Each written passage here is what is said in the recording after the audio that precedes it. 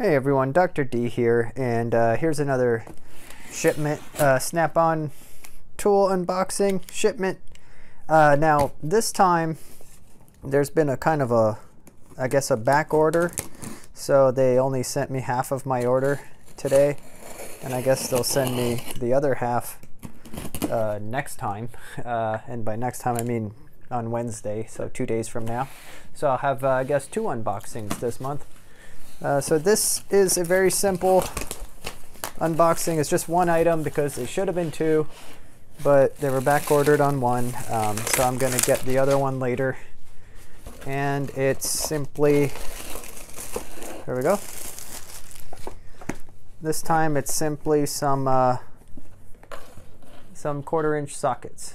So I've got the shallows and the deeps, Snap-on shallow and deep 1/4-inch sockets. Now maybe I'll go ahead and open these up since there's nothing else. I normally don't really unbox or open up sockets because I don't find them all that interesting, but they're very useful, of course, especially having nice Snap-on ones. But I'll give you a look at a brand new case of Snap-on. Let's see, so I've got here, these are the shallows, and it looks like it ranges from 5 to 15 millimeters. 5, 5.5, 6, 7, and then through 15 millimeters. So, yeah, there you go. That's kind of neat. It comes in this magnetic tray. I don't really use the magnetic tray much. Mainly because I have my own organization's trace.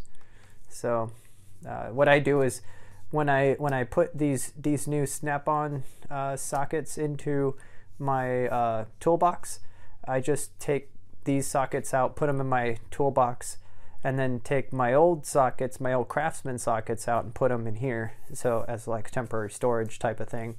It's kind of what I've been doing. I don't really use these magnetic trays, although they're okay, but they are plastic, and so it's not my favorite. And these are the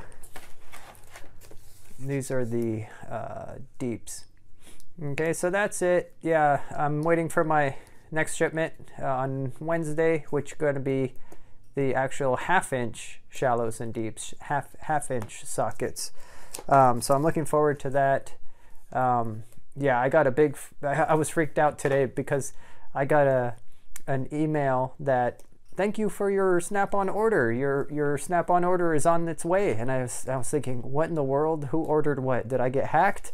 Because I didn't order any Snap-on recently, but I found out it's the other half of this order. It's just been really delayed. So, well, that's all I got this time. As you can see over there, I'm masking off a wheel.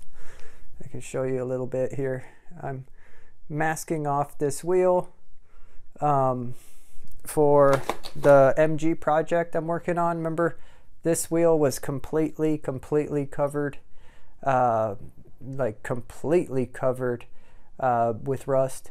And if you recall, I spent a lot of time derusting this. I had to soak the wheel in WD-40 rust soak for like 48 hours.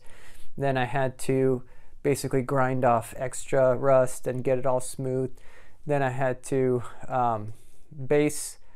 primer, and the primer I used was a rust converting primer. Then I used wheel paint, and now I'm masking off the areas that are supposed to stay silver so that I expose the areas I'm going to spray black. I'm going to spray that black, clear coat it, put tires on, and then I've got all that in videos coming up where I restored the wheels on the MG and get it rolling, at least rolling again, and then we'll try to get it running in the next video. All right, so anyway, that's all I got for you. Just these Snap-on sockets. I'll do another unboxing with my 1/2-inch ones, and I'll show you how they all fit in my toolbox. All right, thanks for watching again, and tune in next time.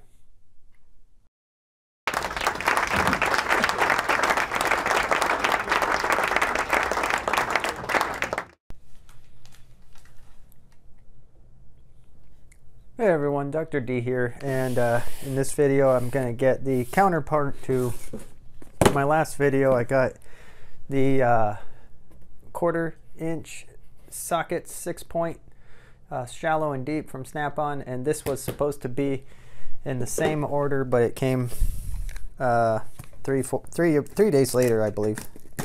So I guess they were telling me it was back ordered. Let's take a look here at what we got. All right, so this time we have the 1/2 inch. All right, so the 1/2 inch shallow and deep 6-point Snap-on sockets. All right, so this will round out my collection because I have now basically all 3. I've already emptied these out, but I've got now the 1/4 inch, 3/8 inch, and the 1/2 inch now, which I need to take out. Like I said, I'm taking these out and I'm putting each socket into my toolbox, and I'm not really using the magnetic strips. So that's this month's tool haul, and next time I'm looking at getting some flank drive wrenches, and I'll do a quick unboxing of that too. But yeah, that's all I got for you for this video. So now I've got my socket sets all ready to go. I've got all metric. I don't really want the inches or the standard because I'm really not going to use them all that much for the price anyway. So this about does it for the sockets. Thank you for watching, and tune in next time.